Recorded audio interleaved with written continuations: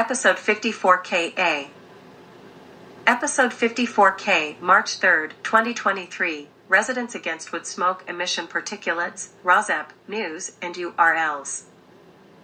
rosepresidents.wordpress.com /1-March-2023 Presidents PDFs of news posts / PDF list of URLs Episode 54. Scroll down to see PDFs available for download. In order to search using URLs online for entire news articles for Residents Against Wood Smoke Emission Particulates, or just to read the PDF and click on the URLs of articles.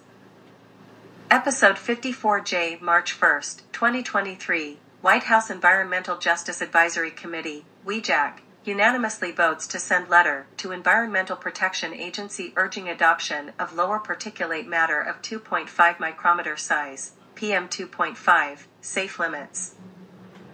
At the March 1, 2023, White House Environmental Justice Advisory Council, WHEJAC, hearing, there was a unanimous vote of the council members to have a WHEJAC committee draft a letter to the Environmental Protection Agency urging adoption of lower particulate matter of 2.5 micrometer size, PM2.5, safe limits. The council member who suggested this action based on concerns expressed by commenters to WHEJAC was Tom Cormans, Executive Director of Appalachian Voices, in Charlottesville, Virginia. What follows is the comment, submitted in writing, but not given comment time at the meeting, where 25 commenters were given time to speak, about the commenters' two resolutions submitted March 1, 2023, to Wisconsin Conservation Congress. Many commenters at the WHEJAC hearing spoke against the practice of greenwashing CCUS by funding businesses which say they can provide carbon capture, utilization and storage whose acronym is CCUS, rather than ending carbon, including PM2.5, pollution before carbon is emitted. Good afternoon, WHEJAC Council members. My affiliation is Residents Against Wood Smoke Emission Particulates, RAWSEpresidents.wordpress.com. I submitted two resolutions to the Wisconsin Conservation Congress today, which explain the environmental justice issue happening in my backyard, my hyper-localized, but real backyard. My house is assessed at half the assessment of my wood-burning, PM2.5 emitting neighbor's house, which proves I am low income. My recommendations to the council are included in the two resolutions. Saying wood-burning is carbon neutral is an example of greenwashing. Regarding WHEJAC Council Member Tom Corman's suggestion that WHEJAC send a letter to the EPA, I commented to the EPA on February 23, 2023, at their hearing, and also sent written comments. I recommended the U.S. EPA limit be changed to 8 micrograms per meter cubed annually and 25 micrograms per meter cubed daily, to be nearer the World Health Organization limit of 5 micrograms per meter cubed annually. March 1, 2023, to the Wisconsin Conservation Congress. Resolution 1. Wisconsin government should provide citizen scientist residents 2.5 micrometer particulate matter PM2.5 air quality monitors to end residential wood burning, which emits excessive hyperlocalized PM2.5 health harm to near neighbors. Requires legislation. Would you support legislative action to provide citizen scientist residents 2.5 micrometer particulate matter, PM2.5, purple air monitors to end residential wood burning, which emits excessive hyperlocalized PM2.5 harm to health of near neighbors? Requires legislation. Purple air PM2.5 monitors cost less than $300, with data put on United States, U.S., air now smoke and fire maps. In 2020, U.S. scientists wrote a letter to the U.S. Congress warning against declaring wood burning carbon neutral. PM2.5 is particulate matter of 2.5 micrometer size. Wood smoke is 90% PM2.5.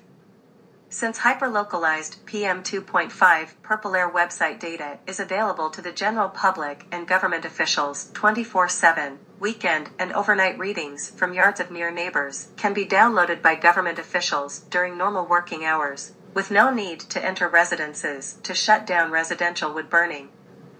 Residential wood burning in U.S. certified wood stoves emit 450 times PM2.5 as natural gas furnaces. Resolution 2. Wisconsin government should use citizen scientist online data of PM2.5 residential wood burning emissions from hyperlocalized purple air monitors to enforce ordinance or law to shut down residential wood burning for neighbor health. Requires legislation. Would you support legislative action to use citizen scientist PM2.5 residential wood burning emissions online data using hyperlocalized purple air monitors to enforce ordinances or laws to shut down residential wood burning for health of neighbors? Requires legislation.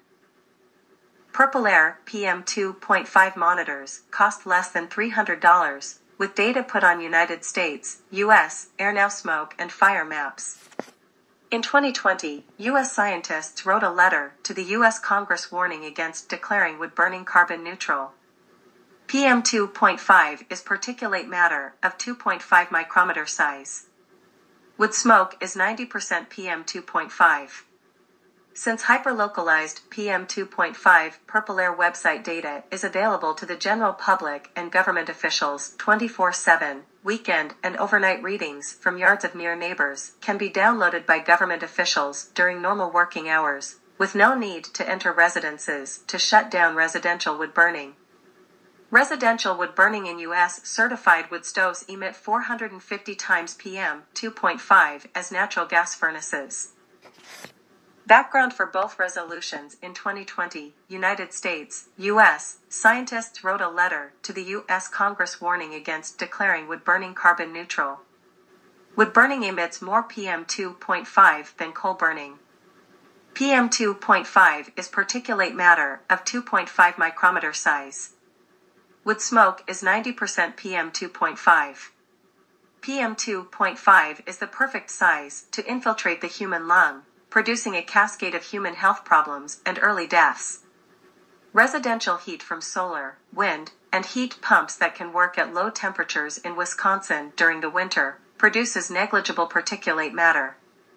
Residential wood burning in even United Kingdom, UK, eco-design certified wood stoves, which are comparable to or less polluting than US certified wood stoves, produces 450 times the polluting PM2.5 as residential natural gas furnaces.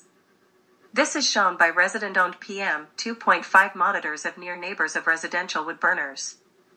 U.S. Environmental Protection Agency, EPA, certification of wood stoves has been a failure in containing PM2.5 pollution. Hyperlocalized purple air PM2.5 data, also shared on U.S. air now smoke and fire maps, is seen by the general public and government officials 24/7, allowing weekend and overnight data downloads from near neighbors' yards in normal working hours, with no need to enter residences to shut down residential wood burning. If U.S. EPA PM2.5 limits change to 8 micrograms per meter cubed annually and 25 micrograms per meter cubed daily, as expected, in 2023 PM2.5 polluting limits of residential wood stove use will be redefined.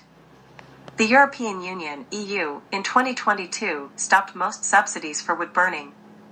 In the UK, 8% of residents burn wood but produce more PM2.5 in London and other UK areas than traffic. In 2023, the UK London Mayor approved regulations of new and refurbished homes in London that effectively regulate wood stoves out of residential use, a movement to regulate PM2.5 from residential wood burning across the UK. Research papers show harmful effects of wood smoke, PM2.5 on lungs, heart, and brain. Optional supporting data.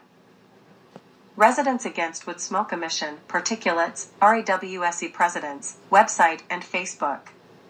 Type rawsepresidents.wordpress.com into a search box to find website with weekly lists of URLs of research and news.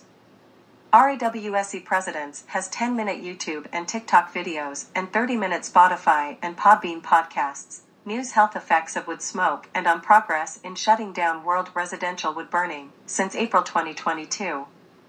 URL Scientists warn U.S. Congress against declaring biomass burning carbon neutral May 13, 2020 in Mungabee.